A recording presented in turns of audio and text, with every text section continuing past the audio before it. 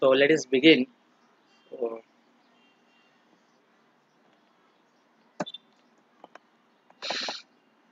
so this is, we have seen the last time the model which we are talking about, the multiple regression model.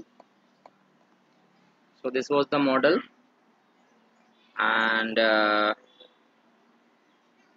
this we can write in terms of observations. So whenever we have observations, the x1 representing some observation, x2 representing some observation, so one can write in this form also.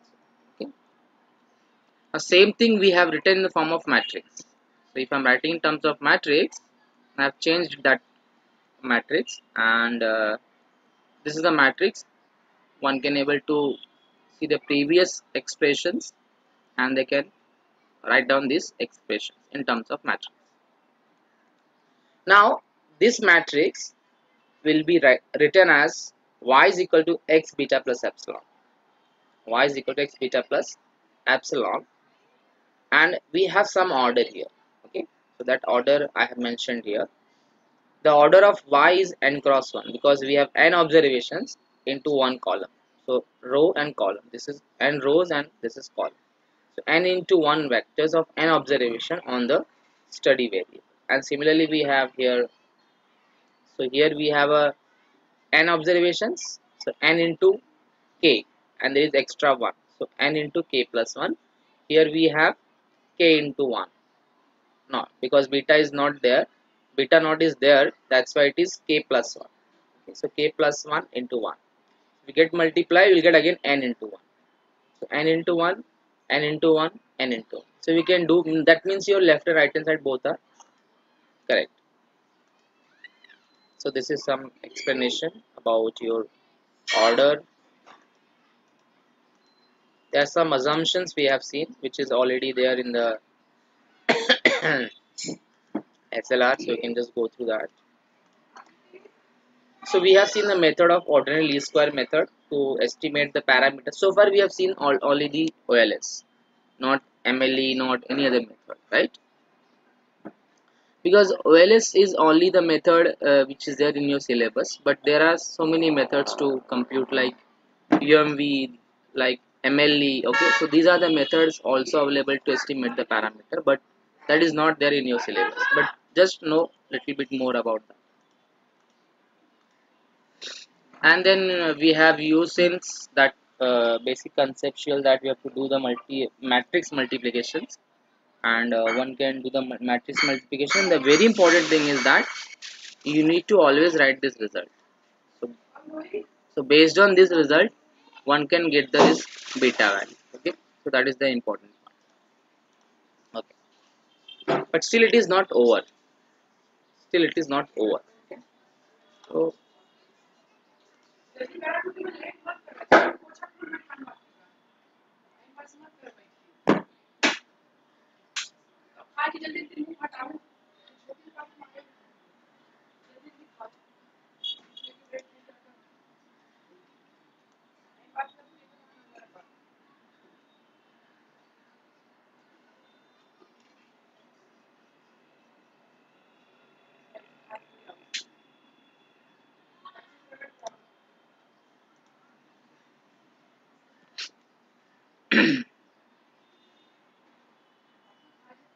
can you able to see the screen for MLR2? Yes, sir. Yeah. So as we know, until the ANOVA table is not there at the last, your model is not over.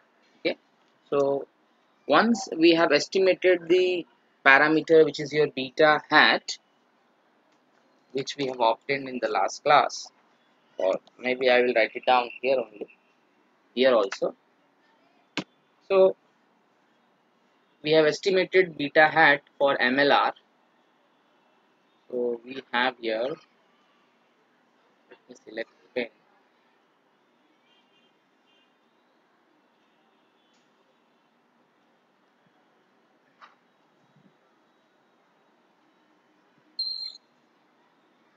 So for MLR, for MLR that means multiple linear model, we have estimated beta hat, that is x prime x inverse x prime y, using OLS method, ordinary least square method. Okay. So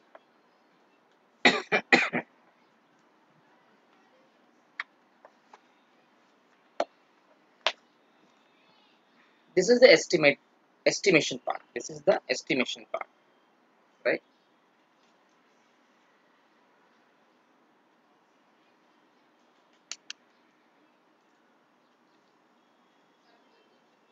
But here, once you have estimated this, we need to check also whether this particular estimation or beta's value which we have estimated, is that value is significant or not.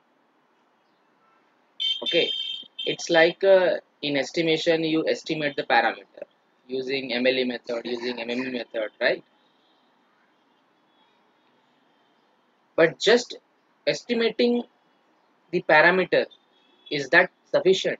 No, we have to check whether it is satisfying the property of, you can say, property of unbiasedness, its property of consistent, property of efficient. Okay, so then only those estimators are good, otherwise that is not good. Okay, so you go for those concepts, right? But apart from that, we need to test also. So if this beta value, or you can say if this particular beta one is taking some values, is that really taking these values or not? Okay, so for that we need to always use the procedure, and that is called procedures of procedure of testing of testing. Just a minute. Let me close other all. I've opened several tabs. That's what it is.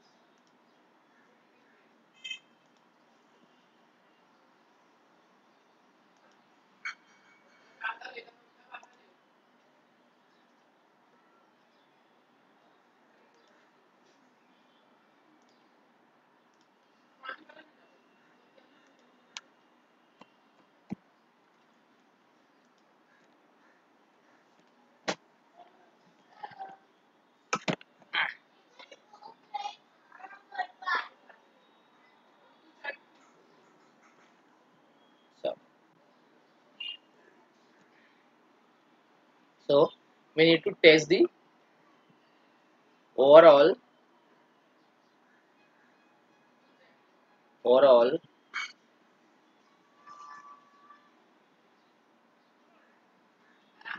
significance of the model.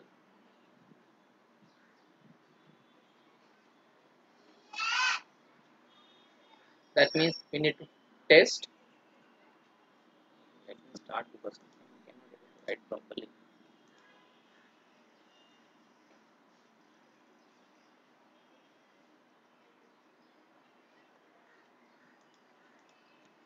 So we have here H naught, which is beta 1 is equal to beta 2 is equal to beta k equal to 0.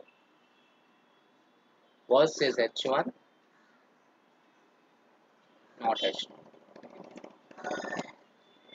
And we know that in the last class we did this ANOVA table for two explanatory. Yeah. Sir screen share नहीं किए हैं. अच्छा, एक minute. Oh, now it is.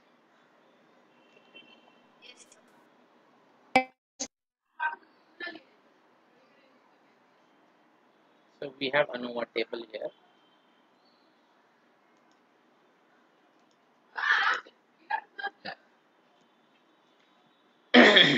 So this is ANOVA table we have seen for two explanatory variables.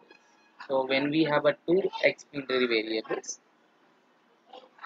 we have this ANOVA table, and we have seen all tested and everything for two explanatory variables. So now if we have a k explanatory variable, then what could be the change? What could be the change? Okay. So if we have a k, when it was 2, it was 2. When there were two explanatory variable, then we have written there 2. Now it is k. So it is going to be k. Similarly, we have n minus 1 observations. If I do n minus 1 k, I will get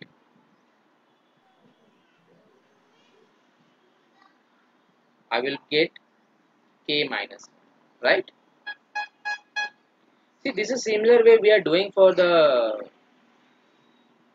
k explanatory variable. Otherwise, there is no change in the, as we did for 2, we can go for k.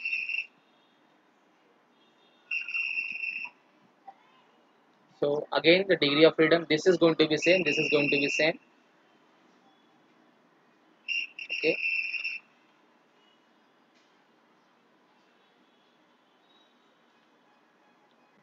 So it will be divided by k.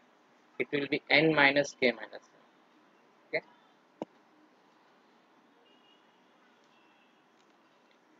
And one can get fcal this upon this, right? Fcal can be calculated. So fcal is equal to ESS upon degree of freedom divided by RSS upon degree of freedom. So n minus k minus 1. And I know this is follows f k comma n minus k minus 1 degree. And what will be conclusion? If fcal will be greater than f tab, that is table value, which is nothing but f k comma n minus k minus 1 comma alpha, then we reject that. This conclusion also same for, even if we consider for SLR, whether you can considering for two explanatory variable, whether you considering for k explanatory variable, all are same. And conclude that beta 1, beta 2, beta k are significant.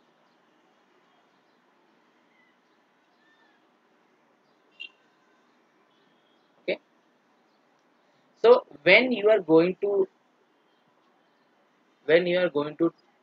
check whether all these betas are significant, when these betas are significant, then only you have to go for individual test. Otherwise, there is no need of going for the significant. No need of going for the individual models. Okay. So, for example, if I am saying what is my H naught? What is my H naught? This one, right? If I'm accepting that, he, that means do not rejecting H naught. That means beta 1, beta 2, beta k is equal to 0. That means all regression coefficients are 0. Okay. So there is no need of going further for any testing, because all are not equal to 0. That means there is some values. Sorry, all are equal to 0. All are equal to 0. That means there is no change in the model. But this is never happened in real life situation. Okay. And then we have to always reject H naught. So if there is reject H naught, that means these betas are significant, and we are going to accept H naught. So this means beta 1 is not equal to beta 2, not equal to beta 3, and so on, not equal to beta. So now we are interested in testing individual, whether beta 1 is equal to beta 2, whether beta 2 is equal to beta 3, and so on. Okay. So that's why we go for always individual testing. Okay. We go for always individual testing. That is very important concept. You can always So note, what is the note? When when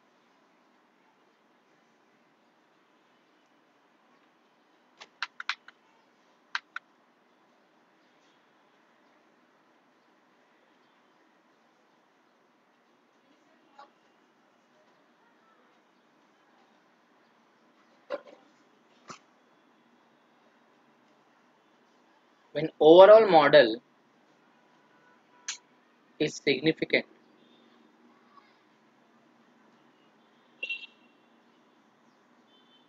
then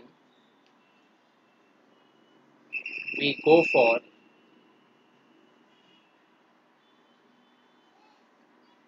individual testing. Just remember this result, very important. Okay? So whenever overall model is significant, then only we go for the individual testing. Means have to do individual testing, and in that case, we need to always use procedure of procedure of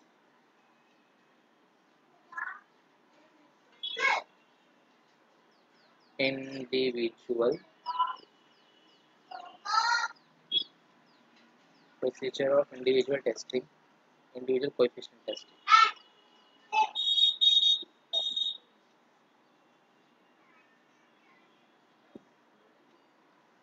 That means we need to check whether this beta I is equal to 0 versus H1 beta I is not equal to 0. Okay. So here I am just checking whether my beta 1 is equal to 0, beta 2 is equal to 0, beta 3 is equal to 0, and so on. Not testing beta naught. Make sure that your I is running from 1 to k. I is running from 1 to k. And when when you go for individual testing, that means we are applying here test statistics will be,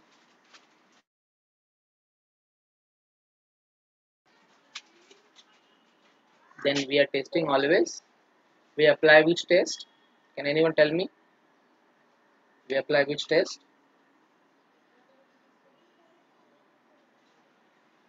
Which test we apply for individual testing?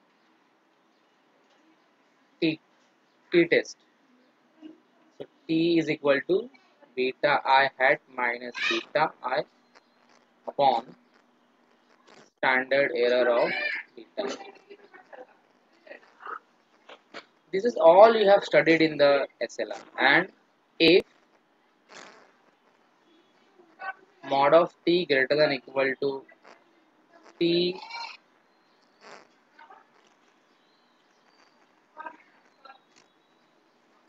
n minus k minus 1 comma alpha by 2, we reject H.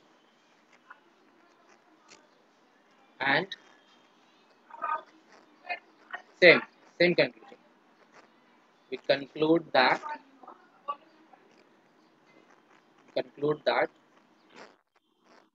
beta i's are, I can say I'm taking from beta, so you can take with the beta. Beta is significant.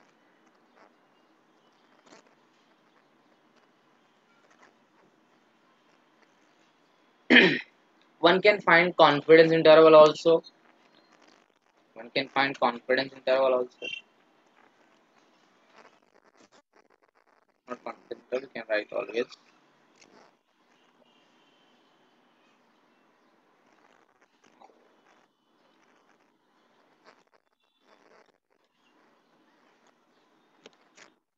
You can write always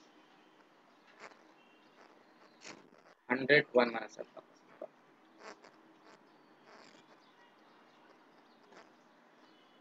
or beta. You can write beta I. If that will be the beta I hat plus minus t n minus k minus 1 comma alpha by 2 into standard error of beta I hat. This will be confidence interval for all the beta. So whenever it is asked for obtain confidence interval, we always go for the estimating this using this formula. This is we have already seen in the case of simple linear models. If you have your own notes of a simple linear model, you can just open and you can able to see this uh, all procedures and everything will be there in your notes. Okay. Okay. Any questions so far till here? Any questions? Let me know. Yes.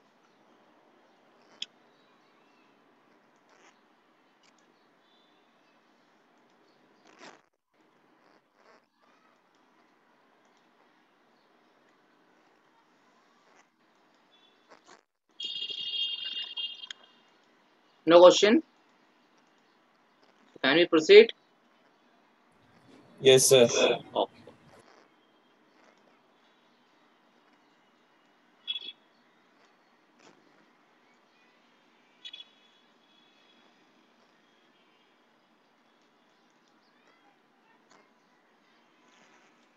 Now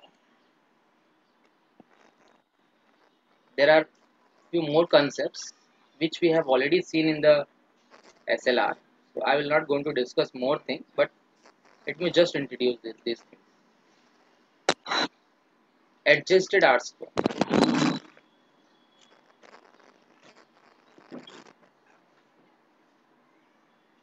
So we have seen the formula for R square. What is your R square formula? R square is equal to ESS upon TSS.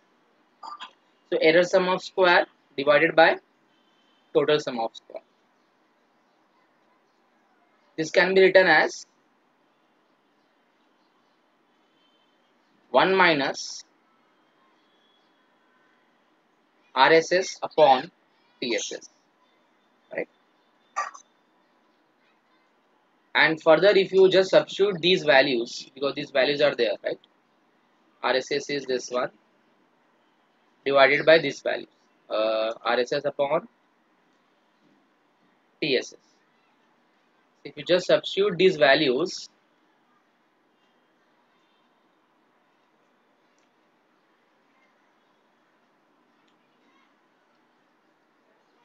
what is residual sum of square?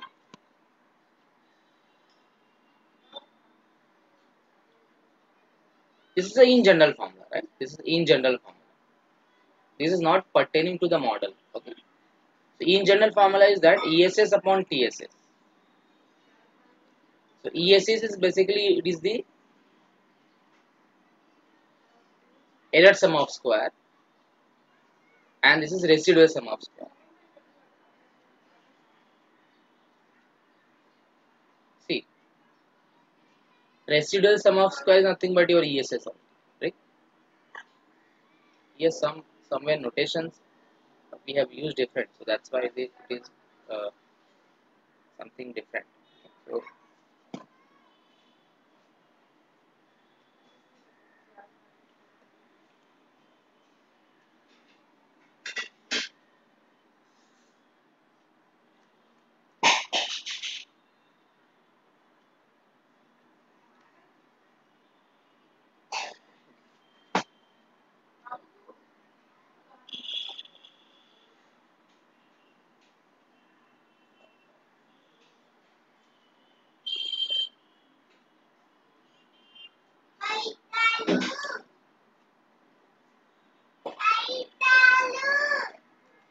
see, if I'm just substitute these values in here, RSS upon TSS. What is your RSS?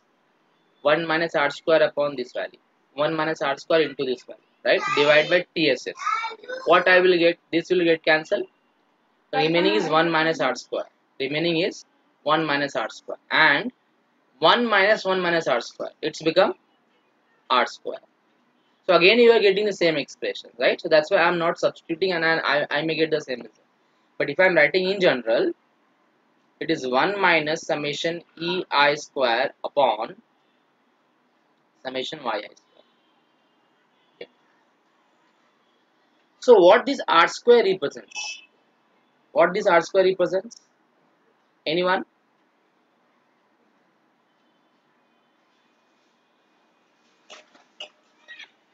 What is this r square represents?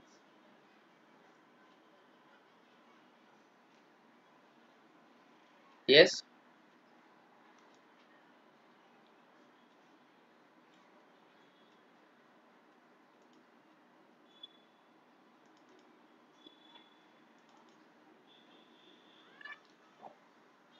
Can you hear me? Students, can you hear me? I'm waiting for a response.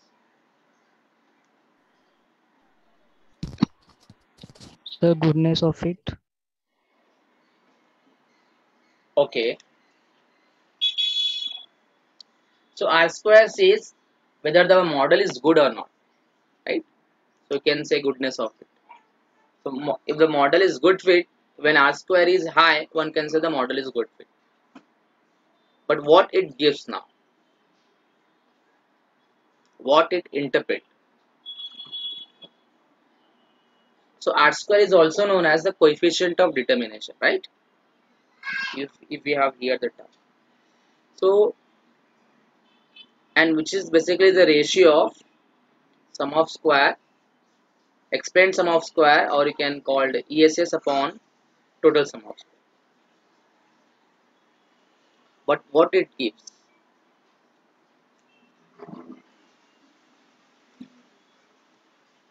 is that give the percentage or proportion of variation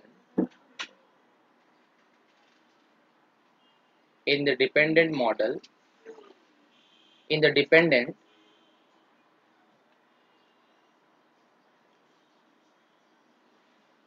in the dependent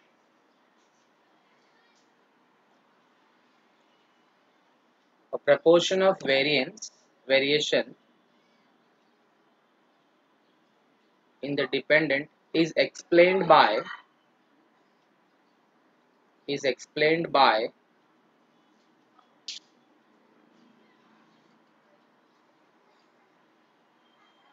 independent.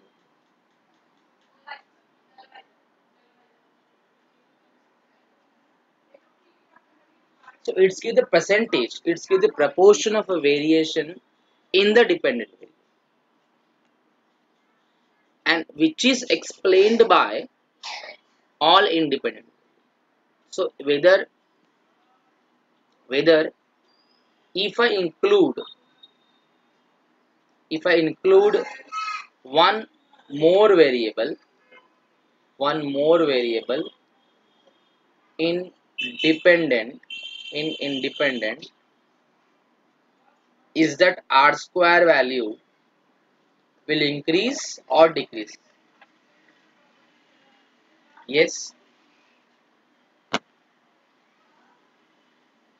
So if I'm adding one more regressor in my model, regressor, that means you know it is independent or a regressor. So is that my r square value increase or decrease? Tell me.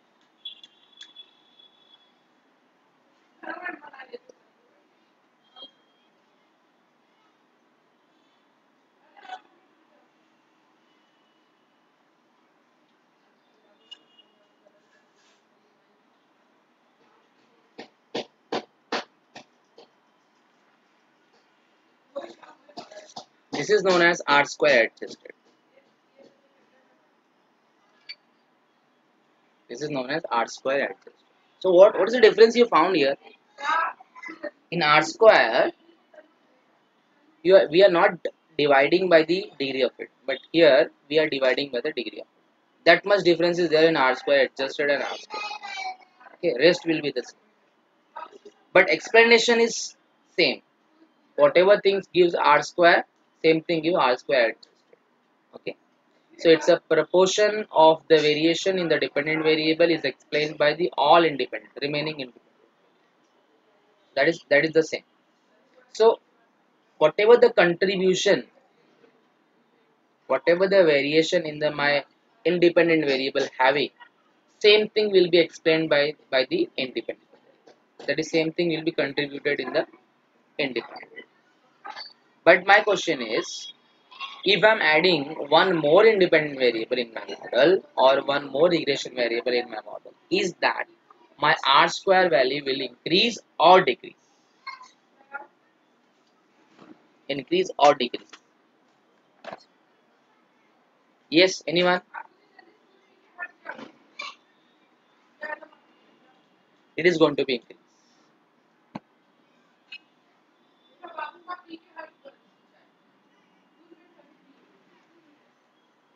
What about R square adjustment?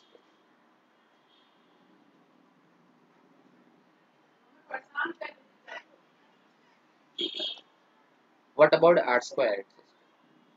What we have studied? What we have studied in our in SLR? It may increase or may decrease. Remember, this is all basics. This is all basics which you must know. Okay. So when you add one more variable, your R square value definitely going to be increased. But your R square adjusted may or may not be increased. Okay. It may increase, it may not be increased. So make sure that this is the one very important concept which you should know. Yes, tell me. So I think with this I have finished the unit 3. Any question?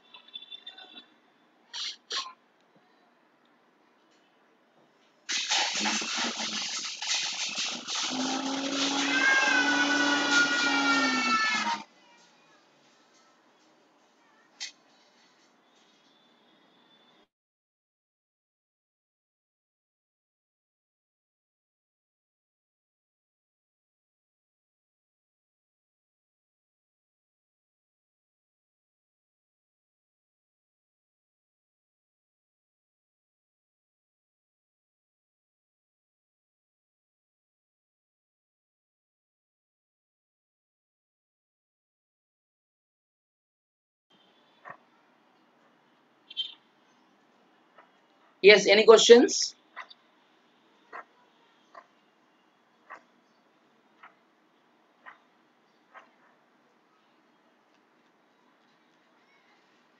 Okay. So with this I have finished this unit 3. So you can just uh, go through this entire thing, which maybe very soon I'm going to upload in Canvas, so you can go through the notes. Everything is available in Canvas. Now I just want to tell you how many students are submitted their practicals, which is fundamental of art. Only 13 students out of 60. Only 13 students out of 60. So I'll share the screen only so that you can able to see your you can able to see properly who are submitted their practicals. You can I hope you can able to see their names, at least email ID. Please see properly, and who is not submitted, please submit it maybe today or tomorrow.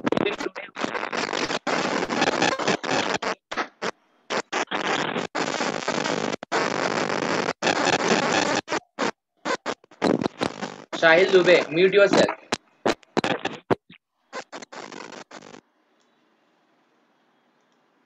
So you can able to see the screen of graphs and diagram. That is your second practical, I think, and fundamental of R is your first practical. So I'm just scrolling the name of the students who have submitted their practicals. So you can see here the names which is listed here. Okay.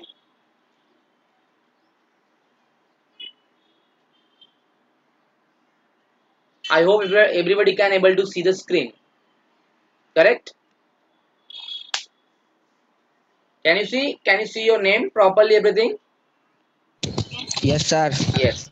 So anyone who has submitted but their name is not there, ऐसा होना नहीं चाहिए. But still I'm asking. So if you have not submitted, let us bet today or tomorrow you have to submit your both the practicals, because I think this is, we have completed unit 3 and you have not submitted the first unit ka practical so far. See how lazy you are all.